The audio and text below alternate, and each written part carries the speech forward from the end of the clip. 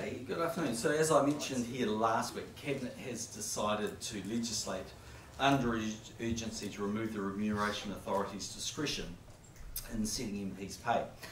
I also said that the sole criteria for MPs' total remuneration would be the average public sector pay increase for the previous year. As we agreed, that legislation will be backdated to the 1st of July 2014.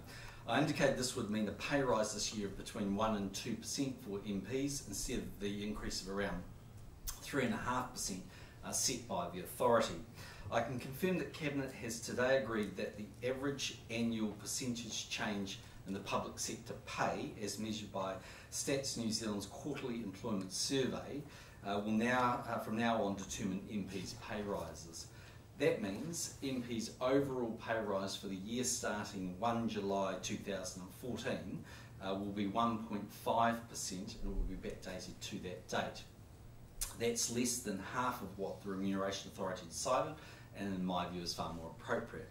Also made clear last week that the authority will continue to have the ability to change the mix of cash and non-cash items. That has no impact in terms of overall total compensation, but they retain the right to actually make those changes. We have chosen the Stats New Zealand measure for three very good reasons. Firstly, the quarterly employment survey has been used by successive governments for setting changes in New Zealand superannuation and paid parental leave. Second, the average annual percentage change smooths out some of the volatility that can appear in the straight annual movements of the QES. And finally, this measure will meet my objective of ensuring that MPs' remuneration changes are in line with the wider public service. This indexing of MPs' salaries to the quarterly employment survey will be done at the same time each year, following publication of the June quarterly employment survey. Legislation covering this change will be introduced to the House under urgency this week, and we expect it to be passed the same day. We anticipate MPs will receive this more modest increase, including the backdated component, in the coming weeks. Northland, well, there's obviously been a lot of interest in the Northland by-election, and I'm sure it wasn't lost on you that I was in the southern part of the electorate on Saturday campaigning with Nationals candidate Mark Osborne. Mark, in my view, is an outstanding candidate. He's a local guy who understands the issues facing Northland. Mark tells me the response he's been receiving in the election has been very positive, and he'll be working hard to win the trust and confidence of the people of Northland over the next few weeks. Overall, the by-election is tracking well, and we are gaining momentum from what we can see. You have seen this morning that Mark announced with Simon Bridges that National will commit to replacing 10 single-lane bridges on state highways in Northland over the next 6 years. This is a positive announcement for the North, along with our $1.75 billion investment in the Pūhoi to Wellsford motorway and the $750 million we've already spent on local roads and highways in Northland since we came into government. This will open up Northland for economic development and tourism and make the roads much safer for Northland. Just in terms of the House this week, the Government will progress a number of first readings, including the Weather Tight Homes Resolution, Service Amendment Bill, the Radiation Safety Bill, and we intend to introduce the New Zealand Flag Referendums Bill. On Wednesday we will have 2-hour budget policy debate replacing the general debate. And finally, in terms of my own activity this week, I'll be here in Wellington today and tomorrow. Wednesday I'll be in Northland on Thursday, and I'll be in Auckland on Friday, and then I'll be in Queenstown during the weekend. Prime Minister, if Mark Osborne doesn't win Northland, I assume that the bridge building will still go ahead? Yes, it will. Look, in the end, we've been very committed to the roading projects in Northland. We've spent $750 million there in the last 7 years. It's 40% more than Labour spent in the time that they were in office. We're very committed to Pūhoi to Wellsford. So yes, these bridges need upgrading. They will. Why is it taking Winston Peters joining this race to get the bridges in the first place? No, I don't think that's right. I mean, we spent $750 million so far on roads in Northland. We committed to Pūhoi to Wellsford well and truly long before Winston Peters ever came along. But look, this is a by-election, and in elections you spell out your policies. This is one announcement we've got. We've got several other announcements we'll be making in the coming weeks. You would expect us to want to campaign, and for Mark to want to campaign on what he wants to achieve as the next MP for Northland. It does look like pork-barrel politics, doesn't it? Well, I think it's really important that actually we spell out to Northlanders what our intentions are. We do that in a general election, and we do that in a by-election, unashamedly. When those did you 10 bridges, decide? are those, When did you decide? Well, last week we were looking through the various policies we want to announce. So they were finalised, I suppose, last week. We've got another couple of announcements. We'll make another one this week on something else. So, as part of the overall by-election strategy, we work through the particular policy announcements we've got. Are those 10 bridges justified on the cost-benefit analysis that the ministry's done? You'd have to ask Simon Bridges that. I don't know. I assume that's the case. I mean, the ones that the local councils have lobbied very hard for. Some of them, without doubt, would definitely have been done anyway. They've always been on the list, but the issue has been about their priority. What we're saying is, look, we'll make sure we give them the priority in the next 6 years. Prime Minister, what do you make of Andrew Little's signal to Labor voters to vote for Winston Peters? Not terribly surprised. I mean, look, in the end, what you've really got happening in Northland is a drag race between kind of the old sort of informal coalition, Labor, the Greens, New Zealand First, versus National. And that makes the race a bit more interesting, and it's obviously going to make it tighter, because instead of us versus Winston Peters, which would be pretty straightforward, I would have thought, it's now us versus 3 or 4 political parties ganging up. But look, that's the way it goes. That's the nature of by-elections. That's why they're often a bit tight, and you couple that with a lower turnout, that adds to the unpredictability. But we're very confident. We've got a good candidate. Actually, I think this guy's performing well. He knows the local area well. He's very passionate about it. I think he'd be a very, very good MP. And what do you make of Andrew Little's language? It was very guarded, although obviously a hint. What do you make of his language not being upfront, essentially, about what he's doing? Well, there's a bit all over the shop, because you look at some of the comments he's on the one hand been making about Winston Peters, but on the other hand, clearly giving a signal. It wasn't that subtle that Labor voters should vote for Winston Peters. I mean, it is what it is. I mean, we'll be upfront about it. Is it a deal? Is it? Yeah, clearly. I think that's a deal. It is a deal? Well, I think they have. I mean, I can't explain it any other way. I mean, if he was serious about people voting for his candidate, it's pretty clear. He just needs to come out and say Labor voters should vote for their candidate. He's not saying that. And why do you think he's not being open like you are these days, quite open with your deals? Why is he not? Well, I think he's being a bit hypocritical. I mean, the Labor Party criticise us for these things, but actually they've done this sort of stuff before, and that's clearly what their intention is here. If it's not, then he can clarify that straight away. All he needs to do is come out and say every Labor voter should vote for the Labor candidate. I bet you won't hear him saying those words directly. He doesn't need to, does he, if you're going up every 5 minutes? Well, the point is we're pretty upfront about what we did. We did that in the last election. We were very clear about it. There was no, there wasn't any sort of hidden stuff about it. We weren't the ones criticising people for doing it. But it's not the first time they've got people to tactically vote. And they also did that, in my opinion, in places like Epsom, where they got Labor voters to vote for, for a national candidate. Going back to the bridges. Yeah. Is this is now government policy? I'm just trying to get to the bottom of how a National Party candidate who isn't even part of the government announces a policy that presumably hasn't gone through government yet, or has it? Oh well, the ministry. It's going to be government policy in so much that government is signalling quite clearly to Northland it's committed to these projects. It's going to cost us between $32 and $69 million. It'll have to be allocated as part of the process. So it's not unusual for a candidate to go and campaign on things that are going to happen, and we see that all the time. I mean, I remember standing on the edges of the Waikato Expressway in 2008 saying, if I'm Prime Minister and we win the election, well, we'll be building the Waikato Expressway. We did that last year, you might remember. I think it was my national conference from memory. We had roads of regional significance where we laid out the roads we're doing. So, yes. I mean, so this isn't quite like that, is it? Because this is going to happen irrespective of whether he is in government or not. So yeah. But the point is, it's a by-election. So Winston Peters has got his ideas. I think the top priorities, but he's got his ideas. We've got our ideas, and we're campaigning on it. The politics is the battle of ideas. That's what we're doing. but are you bringing last forward these Prime Minister? announcements? I mean, are you bringing forward these announcements? If there weren't a by-election, would you have announced this week? Probably not this week, but we need to understand we're in an election. In an election campaigns, you announce your policies, what you can do. There's no point in us, waiting 2 months and saying to the people of Northland, oh, by the way, this is what we're intending to do. I mean, they're entitled to know up front before they vote what our intentions are. Prime Minister, what was the last big policy announcement that you made during a by-election campaign? Can't tell you. Don't know. I'd have to go and look. But can you But, remember? Well, the last one was today, 10 new bridges at thing. Can you recall Another one before that? another policy promise during the by-election campaign? We'll have to go and check them. Would do you, you think you might not have ever done this before? Don't know. But we're in the middle of a campaign, and we intend to make a number of policy announcements. If you think this is the last, you'd better keep glued to the TV sets, because there's plenty more coming. would you have announced this if Winston Peters had not stood? Yeah, because we want a campaign to win that seat. And we're in an election campaign. This is a policy for ideas, you know, and it's a campaign on ideas. We've got a candidate that we're running.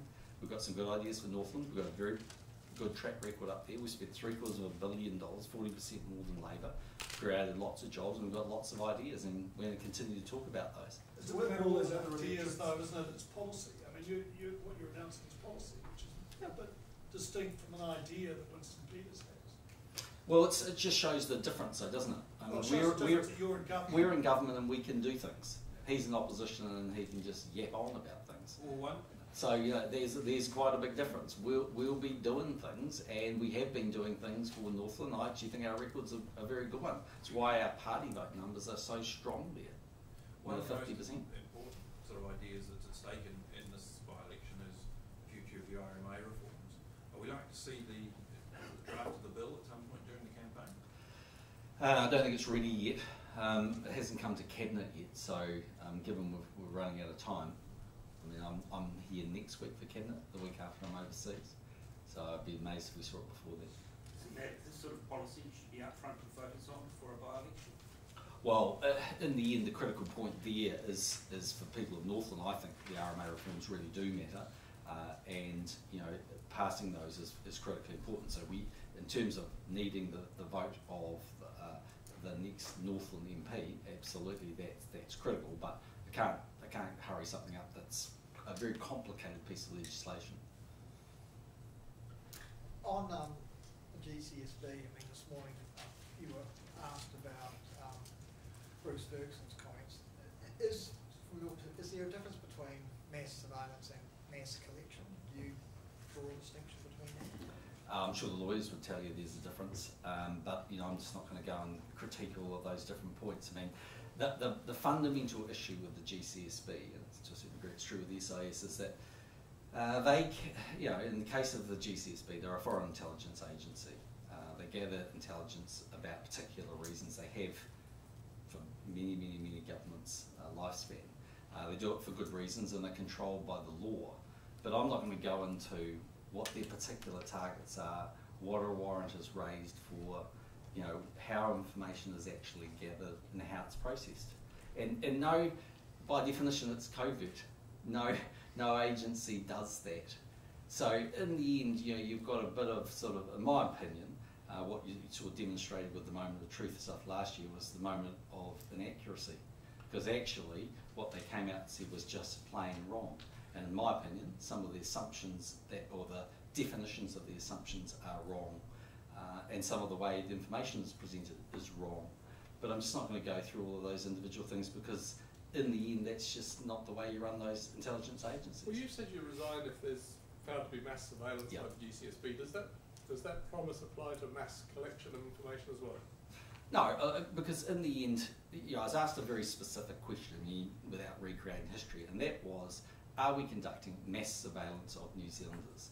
And the answer is no. That's the advice I've had from GCSB. It's not capable of doing that, and legally it's not allowed to do that. But you've just said no to the question, does it apply to mass collection? So mass collection would not trigger, if it was proved that there was mass collection, it wouldn't trigger a resignation under the promise you've given. No.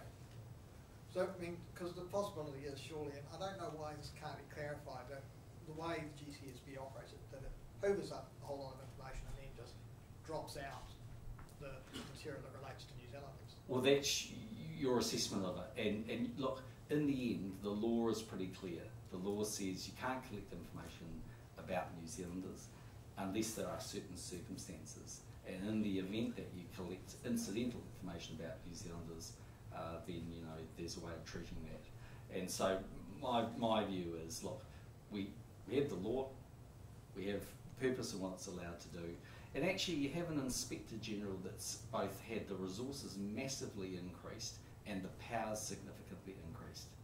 And so far, in 12 months that the new Inspector General's been in the job, she hasn't raised with me concerns. I'm sure she'll continue to do her work. She'll continue to look at these matters. No other previous Inspector General has raised concerns with me. The assurances I've had on a repeated basis, because as the former minister, I've asked them on numerous occasions, especially when the questions were being asked some time ago, and the absolute assurances I've had for them is that they do not undertake mass surveillance against New Zealanders. That's all I can tell you.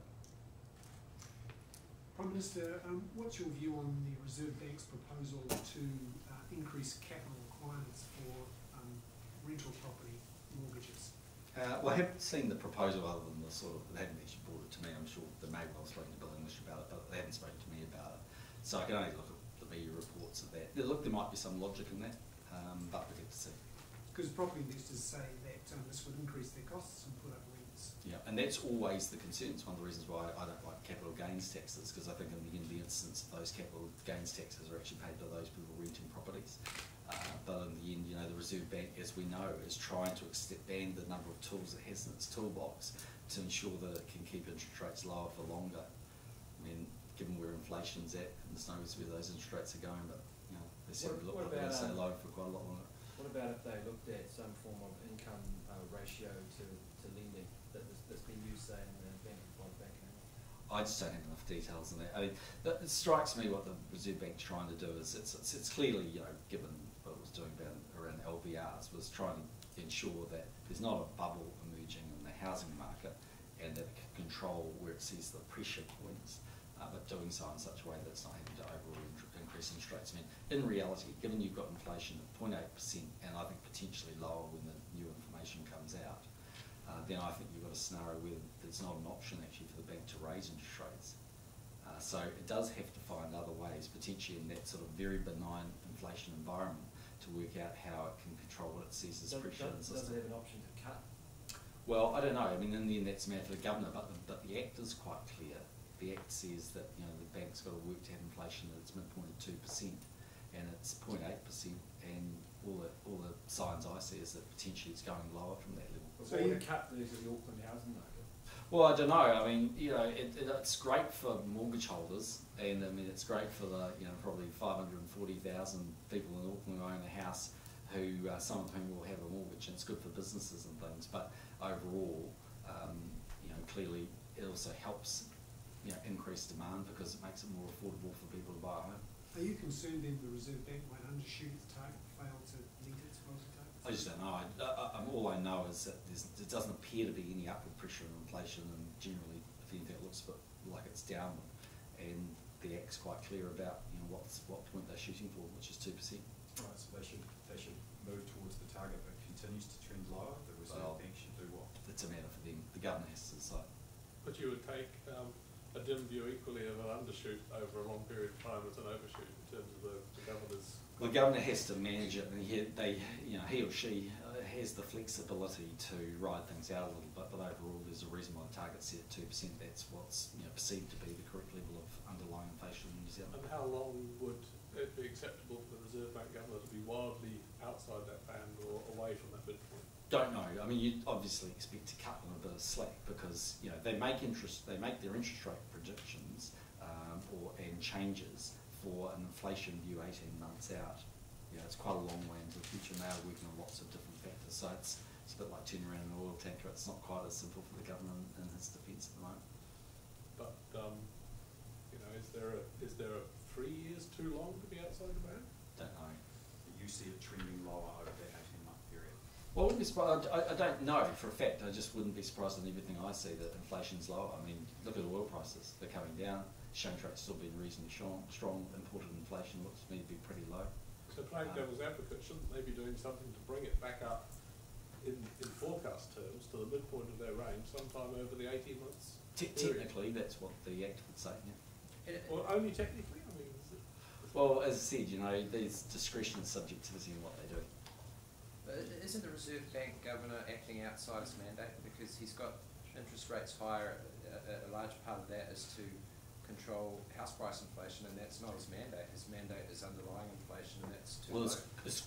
I have to go back and reread the Act. His core responsibility is an inflation target, but within that there's a whole bunch of other criteria that sit around that, and that's, for instance, you know, employment and economic stability, and he'd just be arguing, I think, that it's within some of those other criteria.